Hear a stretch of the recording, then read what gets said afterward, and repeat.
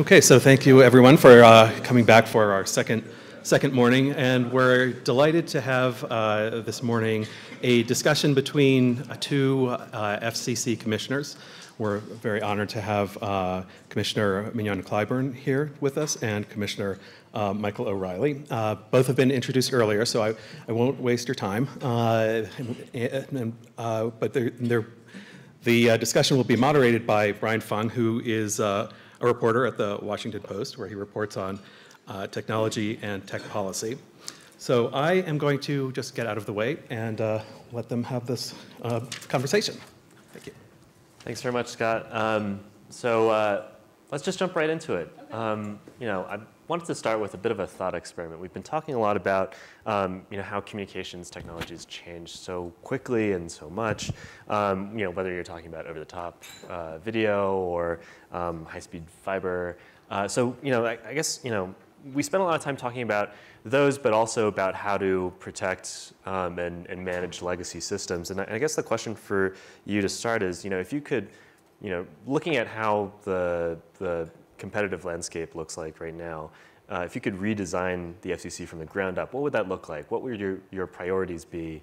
How would you allocate resources? What would you want to what kind of interest would you be hoping to promote? And maybe Commissioner O'Reilly, I'll start with you. Please, Commissioner.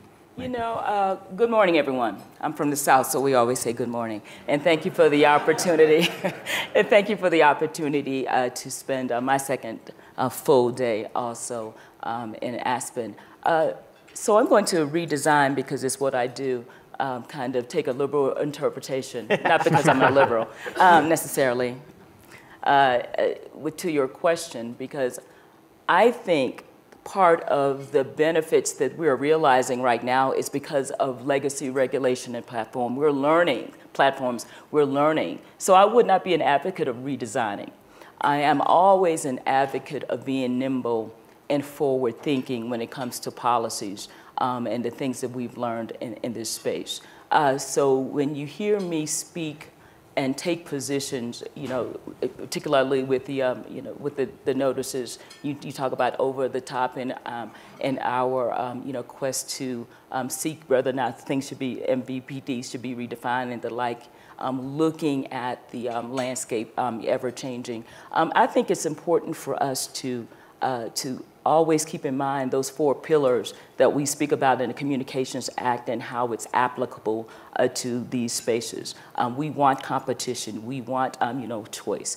We want consumer protections. We want all of those things. And how do we achieve that in the different, in the different media or telecommunications platforms? I think that's the most important foundation for me. So I am an advocate of having a diversity of voices. I am an advocate of a diversity in terms of choices. And so that's what you see me doing, based, again, on the experiences and the things that we've learned, respecting legacy platforms, but knowing that all of these things need to be complementary as we approach a regulatory, our regulatory posturing. So to you, the FCC is mainly an agency that is trying to promote choice for people. And we learn from both from the things that we've done right and those things that we have misstepped. And I think that's why I'm not necessarily a proponent of starting over, but again, learning and grasping and growing from those experiences. Commissioner O'Reilly, what is the FCC for? So I should start. Thank you for having me, and please continue to eat. But I think I would start by saying I'm not one of those people, and there is a debate that has been long-standing that we should get rid of the FCC. So I do think there's still value in having an FCC. Your question is, how should it be, what would it look like going forward in my perfect envision? And I don't know that I would want to go through every component, but video is a very good place to start. I would spend considerable amount of time removing legacy regulations. If you saw the dinner last night, from what Google's able to do on YouTube, what a number of the over-the-top providers are able to do today, all of that's being done without the FCC. And then you think about the regulations that we put on current providers and the burdens that come from consumers. That cost is going to consumers in one form or another. So I would remove a number of those barriers rather than, and I've articulated this, we're going to have an item later this year, I have very little interest in capturing those companies that are trying to provide over-the-top into Title VI. If I were still in Congress working for members, I would be very interested in spending time on Title VI because I think it's outdated and has a lot of work to catch up to our modern video marketplace. So just to touch on another agency that's been in the news lately, the Federal Trade Commission recently released a set of guidelines sort of defining more clearly what it means by competition. Are there certain authorities at the FCC that you think would benefit from a similar kind of clarification? I mean, we talk a lot about getting Congress to update just what the FCC's authorities are, but are there things that the FCC could do itself to clarify some of its what if any would be sort of vaguer authorities at the FCC? I mean, we have a number of things teed up to do just that. We are always reinventing ourselves, and I think that's a positive. And I take slight I don't want to say issue, but exception so early to for what issue. To what you say, because yes, we talked about and we see the magic of YouTube and other similarly situated, evolutionary technologies, and I think that is in part because of our regulatory, continually, regulatory, our ability to reinvent ourselves. And I think it's in part because of the FCC's willingness to be forward-thinking. We don't live in vacuums. And so, one pebble, an FCC pebble in the water has a ripple effect going forward. So I think all of these things are influenced, complementary. Sometimes they kind of rub against the norm, and I think all of those things are positive. We are doing that, and again, various decisions that you will hear about over the course of the next few months, and we will continue to do so. I still don't think that the providers that are providing over the top today have benefited from the FCC. They've benefited from not having the FCC. And that's a wonderful thing. I also don't know that, and maybe I might disagree, that we are a forward-looking agency. I'd like to believe we were, or that hope we were, but I don't believe we are at the current structure and the current decisions we make. But so I'm a little troubled on that side. I may disagree, but we're very good friends. That's fine. Yeah. Provide a lively discussion. So I just think that there's a great deal of things that the Commission can do to provide more clarity in a number of different areas. The difficulty is that every time that we provide, take net neutrality for example, and I don't want it to spend we spent a great deal of time on that issue yesterday, but we opened up great swaths of area and just said, this is called a catch-all. Go do what you want. That's not any clarity for industry to try and figure out how they're supposed to operate going forward. So every time that we try to provide some clarity, we seem to, at the same time, open up just unknowns and companies have no idea how to operate within our structure. We talked about yesterday about the enforcement guidelines and how I personally believe they're going to be useless or harmful going forward. No one knows what that process is going to be. It is whatever the agency, the Bureau feels at that given moment. And that's not the clarity that companies need to be able to offer services in our current environment. So one of the things that I see in anything we do, particularly in the regulatory space, is you have a quest for clarity and perfection. And getting there oftentimes is bumpy and uncomfortable. But not allowing, if you travel around the world, you will see different regulatory frameworks that do not allow for the engagement in which we do.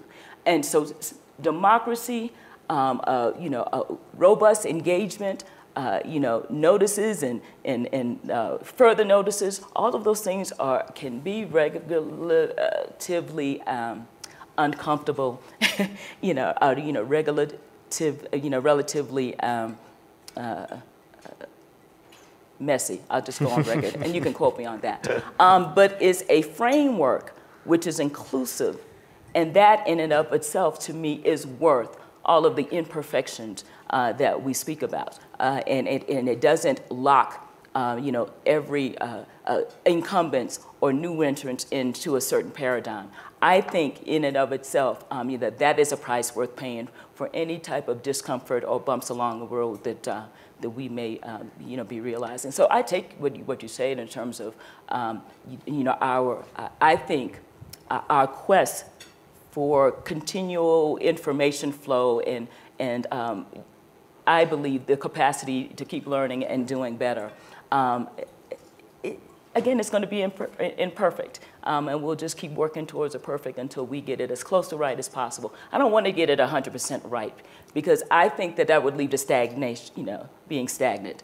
So a little friction, a continual friction, I think is a positive, and most of you in this room are here as a result of a little friction and a less stagnation. Well, I don't think we have to worry about ever getting close to perfect at the FCC.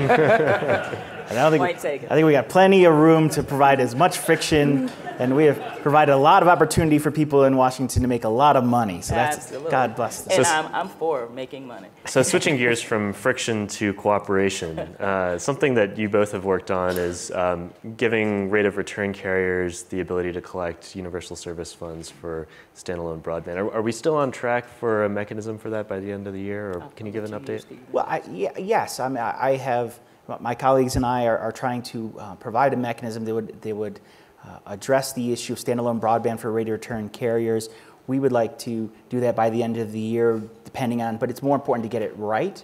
We're trying to do that in a collaborative way, working with all interested parties, not in trying to force the answer on any particular company or association. We're trying to figure out the best way that we can do that with sound principles behind it. But I've approached this too, saying this is an important task. But my real concern is that, most of these providers are offering these services. And the question is, should they get subsidies? And that's something we'd like to answer. But until we can answer these questions, we can't deal with other issues, because that's front and center. And the areas the concerns that I have most in universal service are those areas in America that have no service today, or just dial-up, or something really poor. And I've traveled around the country and seen and talked to people about how bad their service is, and trying to figure out how can we get, and we can't address that until we can solve this issue. So it is a very important issue, and I think we're doing a good job in working with my colleagues. We have similar thoughts on this, and so we're doing the hard work that's needed to try and find a solution. But I really want to solve it and move on to the bigger, more difficult questions going forward. And this is, I want to give credit where credit's due. You often hear and see us disagree on some key issues. On this one, we're working collaboratively. When we're looking at the rate of return carries, when we're looking at making the universal service fund as a whole more efficient, getting rid of any waste, fraud, and abuse that exists. One of the things that was striking to me leading up, when you look at where subsidies are going, and as my colleague said, not going. Subsidies for years were going to maintain support for Disney World. Disney World. A lot of need for subsidies there, right? And so we need to really look at our framework and recalibrate it so that the monies are flowing where needed, that where haircuts and other clips that need to be made are made, because this fund was set up to bridge communications gaps, not to maintain either gold-plated or platinum-plated systems. I'm just going to put it out there. And so this is what we are working. This is where I might have a little harder edge than my colleague, and I will be the first to say that sometimes I go a little further than he would in terms of verbally speaking about. But I'm very passionate about because when I go home to South Carolina, the common refrain, particularly in rural areas, is we need broadband in order to thrive. The money is not flowing there, but the money is flowing to Disney World. I've got a problem with that. I really do. So let's talk now about another program, Lifeline. Yes. Commissioner O'Reilly has floated a cap on Lifeline spending at current rates. I think the figure is $1.6 billion. But Commissioner Clyburn, you've said before that what you'd really like to see is, you've described it as disciplining program expenditures. And so the question, I guess, to you is, how much in savings are there before you have to start thinking about disciplining with a cap? Well, what has not been said enough in this space is how much money we've saved since the reforms in 2012. We saved about $2.75 billion in Lifeline alone because of the reforms already in place. I don't see any exposés about that. But this is one of those areas where I think we have maybe the same overarching goal, but different ways of getting there. So you're going to see a little bit of debate. If you came here for that, you're going to see a little bit in a second.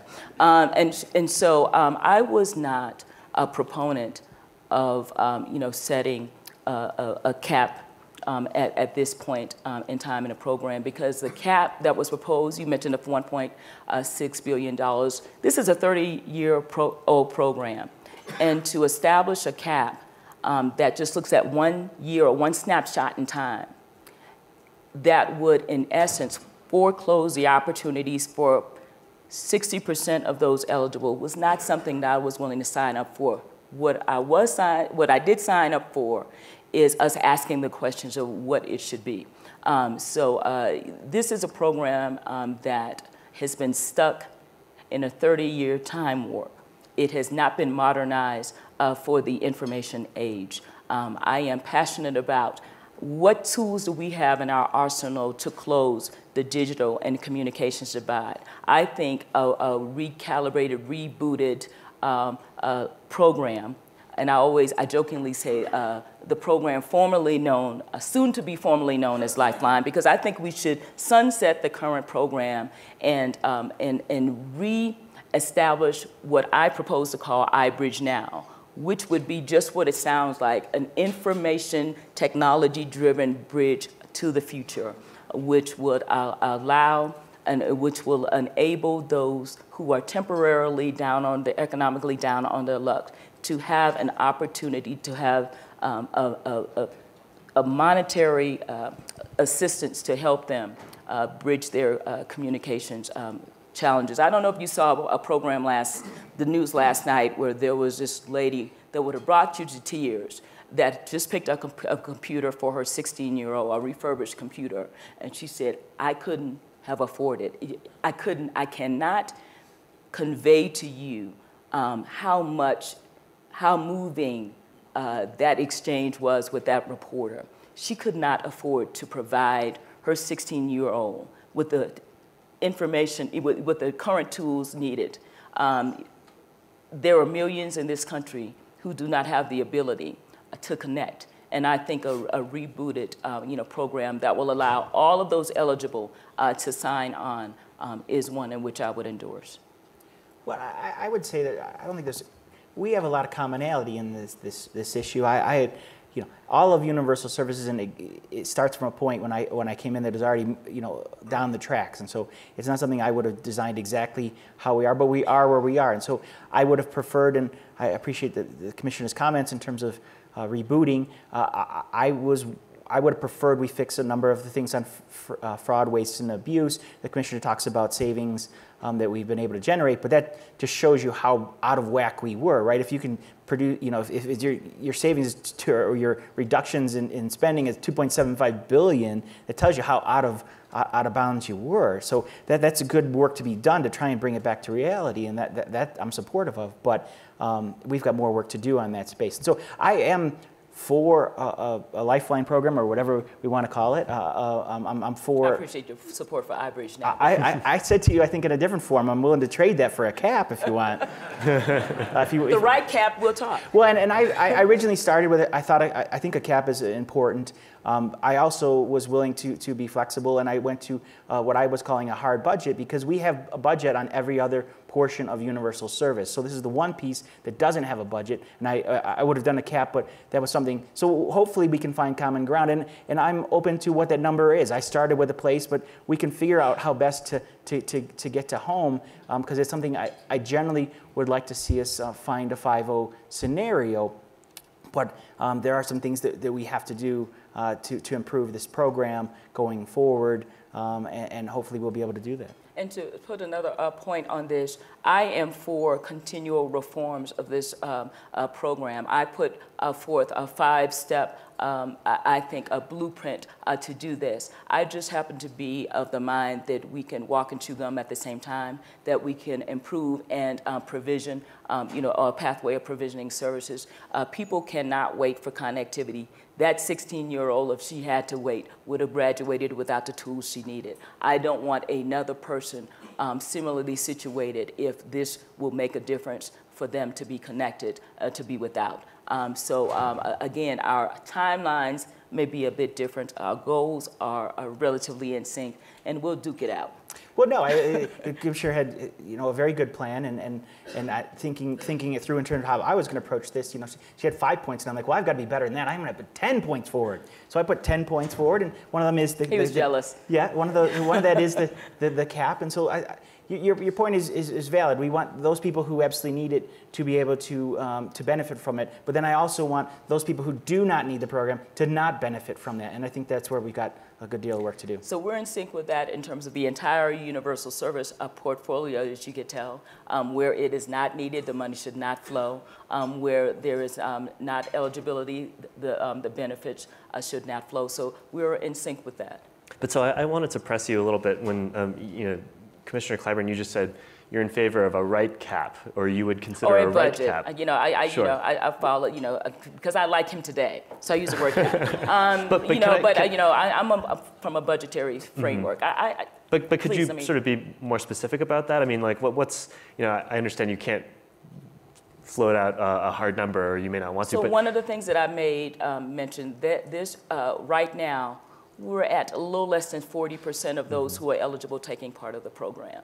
And so any type of budget framework should have a realistic, should take into account as close to 100% as possible, I believe. But if it's not used, it's not spent. And that's why, I was in favor of asking questions about a budget or a cap. But this is one of those programs, if you don't sign up, the money does not flow. But I did not want to and would not endorse anything that would foreclose opportunities. That is my point. If it's properly marketed, properly designed, is a dignified program that, and one of the main things that, one of my 5 points reinforce, and this is not negotiable for me, the carriers can no longer or will no longer be the ones who certify those who are eligible.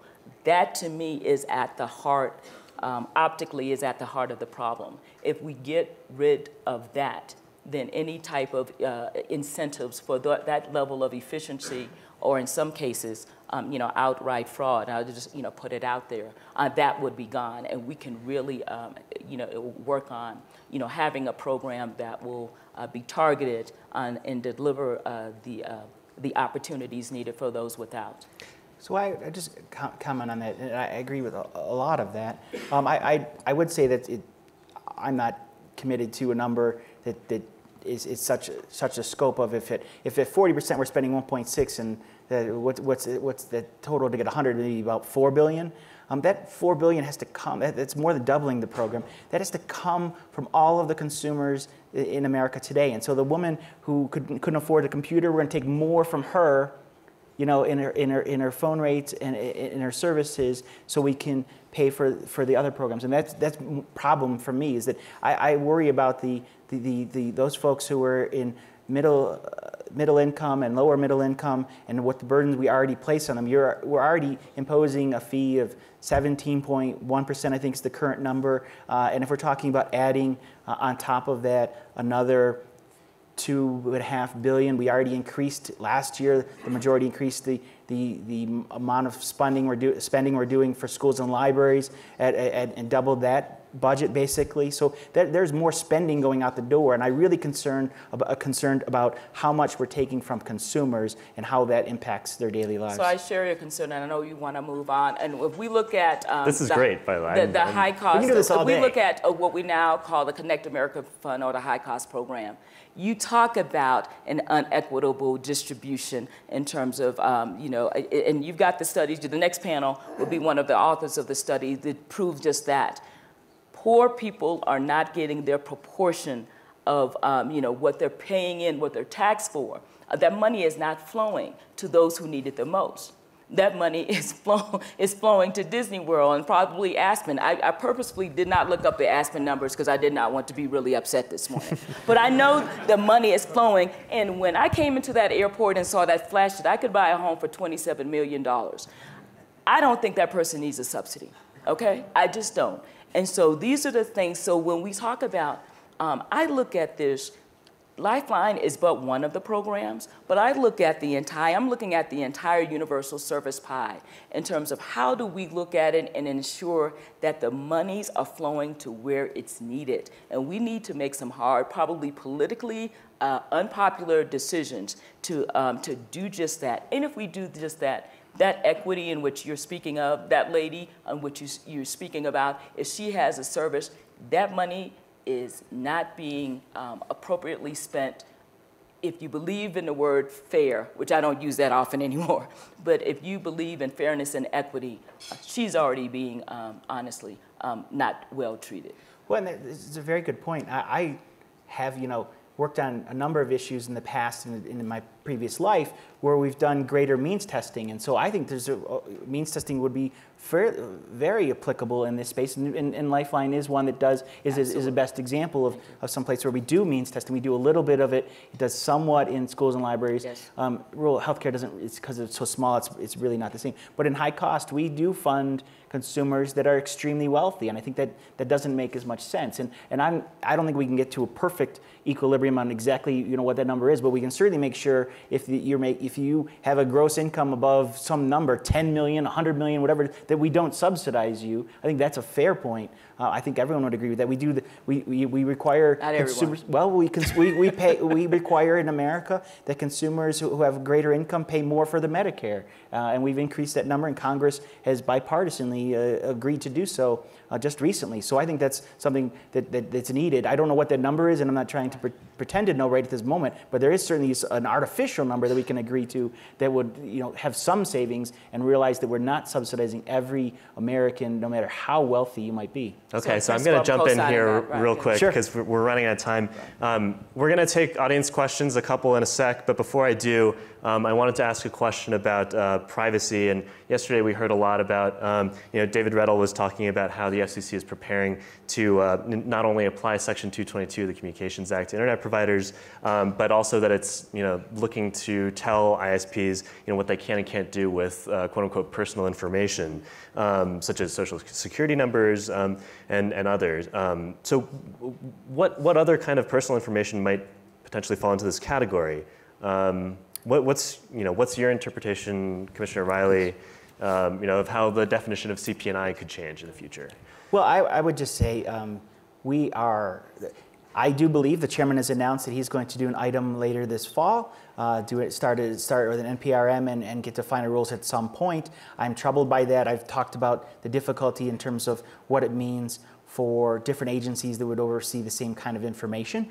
But the difficulty I have is, 222 is fairly narrowly written. It deals with telephone records. It is a very, I know there's many people within the commission that would like to expand that, and we've seen that in a number of different items, whether it be consent decrees or NALs. They would like to expand what the definition is, but that's not something Congress has given to the agency. So if Congress would like to do that, that's certainly something they can affirmatively do, and we will certainly implement it to their instructions. I have difficulty with where we're trying to go on 222, what it means for different providers with the same type of information. We also are trying to reinterpret 201, and then what does it mean for throwing in 706? So, and I don't mean to throw in statutory provisions for people who aren't as familiar, but you know, it is an attempt to impose burdens on today. It is about broadband providers, but I said yesterday I fully believe that we're going to expand that scope into the edge provider side. There's already been petitions before us to do so, and there'll be more going forward, and that's extremely problematic. I mean, as a consumer, I tend to think of, you know, if we're applying the CP&I framework to internet providers, my mind goes to, okay, all the traffic, you know, metadata that's associated with my web browsing history, my application usage, my IP address. Is that sort of the level of granularity we're talking about here? Well, you know, for me, I didn't have a problem with the Terracom decision. You know, let me tell you, affirm why. And we talked about this a lot. We've got quite a few interactions and briefings. You know, when I read, though not a lawyer, can't read, you know, 222A, it talked about, and to me it affirmed our duty to protect proprietary information. What's more proprietary than your social security number? I'm sorry. You know, you had individuals who entrusted a company, filled out applications, had their SSNs on there, and at the click of the mouse, I would have had access to that information. There's a problem with that. And I believe that the FCC had a duty, was aware of it, and had a duty to act. I also believe that where there is either shared or gray areas by way of authorities, by way of authority with our sister agencies, we have and will continue to work collaboratively to ensure that nothing falls beneath the cracks. But I think we had we, and I mean this in the collective family, we had a duty to respond and act and to affirm to that company and the others similarly situated that you will not, you know, be have a casual, you know, arrangement or lack of arrangement with somebody's personal, identifiable information. And we acted swiftly in FCC timeframe. We acted swiftly and put out, a definite signal to those that this will not be tolerated. Well, I think that my colleagues' comments highlight some of the problem I've had. If you look at the statute, PII, which most people who work on privacy are familiar with, that's not in the statute. We're reinterpreting and creating definitions that don't exist in the law to serve a particular purpose. And I certainly support your point that you don't want anyone to fall through the cracks, but what that actually really means is we're going to have double agencies and double regulation for providers. That means people fighting amongst ourselves, and do I do this for the FTC and this for the FCC? What about the CFPB? How am I trying to navigate this universe with the same data, even though I've got so many regulators in front of me? So I have extreme problem on that side, and I think we're heading in a collision course later this fall. Respectfully, at the time of this particular decision, I did not hear about any other agency that was poised to act on behalf of these consumers. A lot of them who are not that well healed and had no idea where to go to get protected. So I hear what you're saying. I think that the mechanisms, both casually and officially, are in place for us to not step on each other's toes, but having to be able to go on a website and access somebody's social security number. That is unacceptable, and I think we had to act. Let's take an audience question or two. There's a roving mic going around. If you have a question, raise your hand. Yeah, in the back. Peter Pitch with Intel. Reference is made to the 17% levied on interstate telecom revenue. Should that include broadband? Start? No. Well, I have had deep concerns about expanding the collection side of the equation until we resolve many of the other spending sides. I mean, what it seems to be is we're going to spend as much as we possibly can, expand the programs as far as we possibly can, and then we'll do the collection side reform, which means we'll add broadband in there, because then it will look like the number is going down. We'll spread the base to even broader point. And if the goal is just to spend as much as we can and then collect it on this side, no, I'm not for that. And that seems to be where we're attempting. If people want to have a thoughtful conversation about collection reform, I'm always for that. I think the conversation needs to continue and to tone down the rhetoric when we talk about contribution reforms. You know, I highlighted it earlier in terms of where what has been happening over the years is, whether it was explicitly said or not, our funding has been going to support broadband. And so I really think it's time for us to have you know, an adult conversation about what the contributions, you know, those proportions look like, and just really you know, go to a place where it's as equitable as possible about, you know, where the money is actually flowing, and you know, how efficient and effective this current framework is, which quite honestly I don't believe is not efficient, and it's not as effective as it should be. Well, I'm always ready for an adult conversation. I have difficulty because some of the adults have answered this question. If you go to the Congress and ask them, are you for imposing a fee on broadband internet access? The answer is no, right? We have internet tax-free, there was a moratorium now, but the Internet Tax Freedom Act to prevent state and localities from imposing this burden, because the acknowledgement has made by the Congress that imposing this fee or some type of all the state and local taxes would increase the cost and therefore decrease adoption. So we would be doing the same thing that Congress, the people who give us authority, have said don't do. And I say that the monies are flowing. They are supporting the construction of broadband networks, and we need to have a conversation about that and what that means as it relates to contribution. All right, let's take another question. Yep. Mm-hmm. Yeah. Alan Rawls, Sidley Austin. I've enjoyed the healthy debate on whether there's statutory authority for enforcing against privacy for personal information that's not proprietary information, and whether there was fair notice before the Terracom decision was handed down. But apart from that, my question is about the penalties and the vast discretion that the FCC has in terms of coming up with a number for your notices of apparent liability. I think in the Terracom case, the Commission started out saying that this could be a $10 billion penalty, but in the exercise of grace, it was remitted down to, I think, 10 million, and it may have ended up lower. But isn't there a fairness issue with regard to the range of discretion that the agency has to establish notice of apparent liability amounts?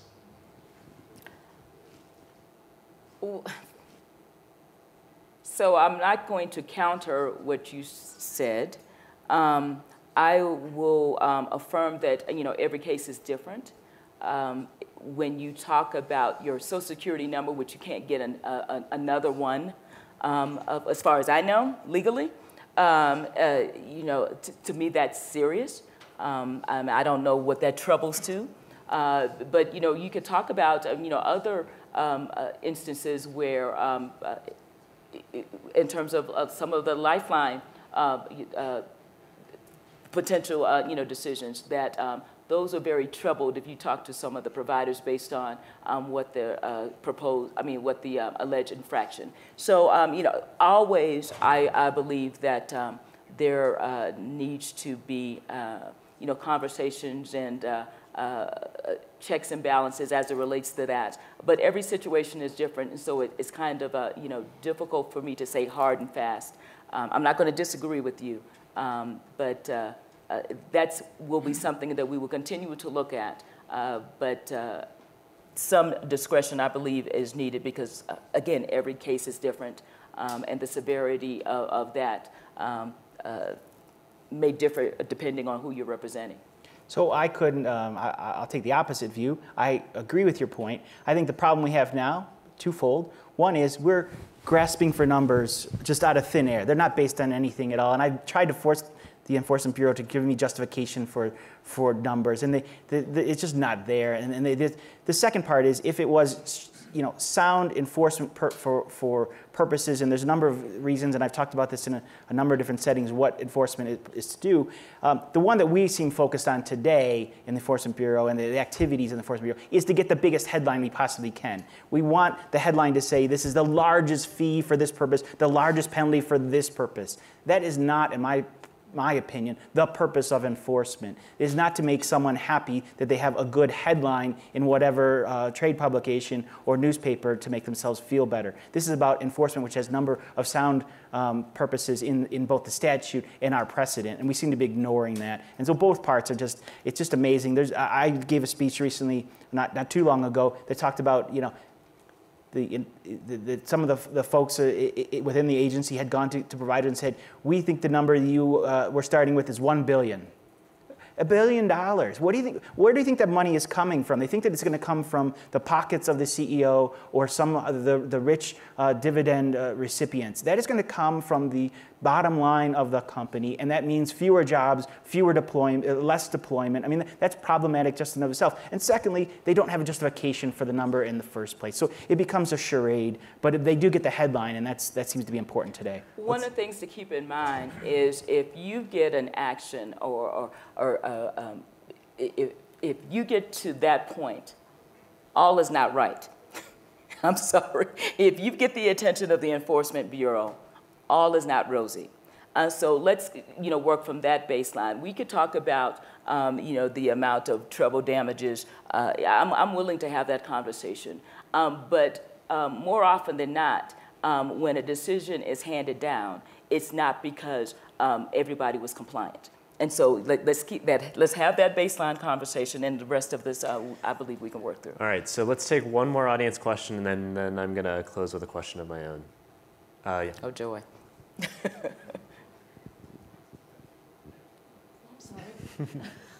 Sorry about that. Lynn Stanton, Terra Daily.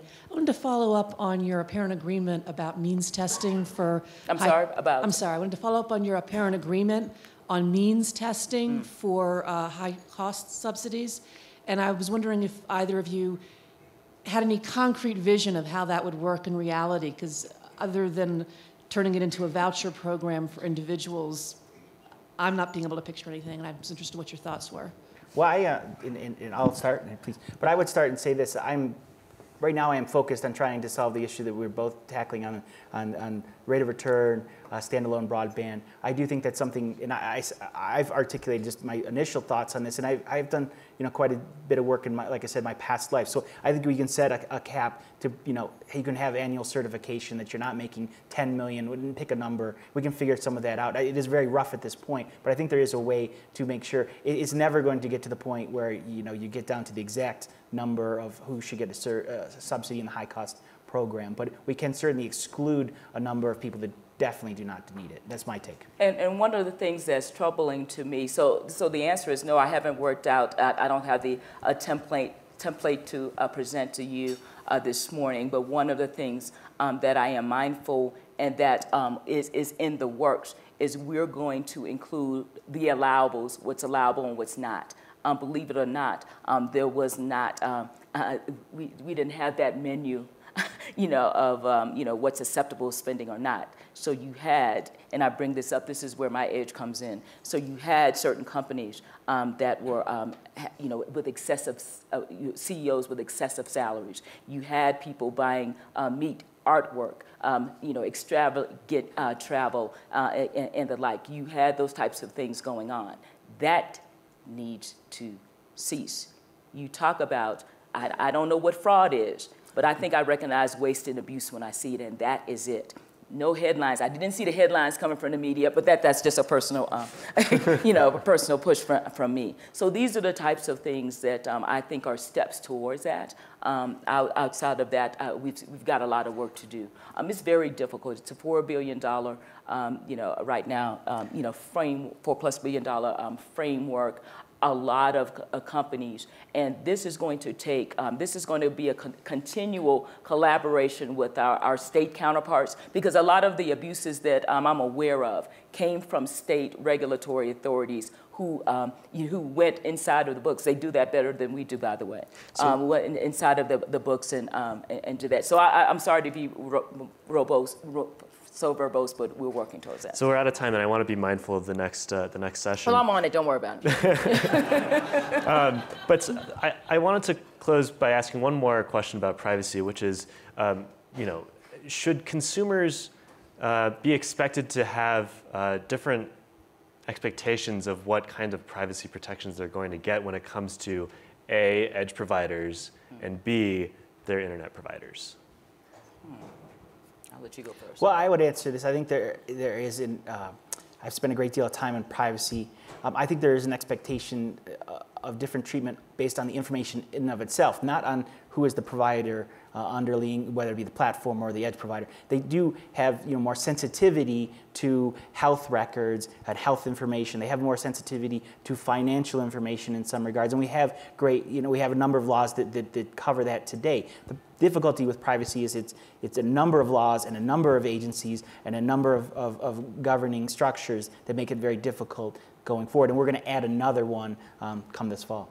So I answered this in I guess in a broader sense, that each time we click on a mouse or access, we give up a little of ourselves.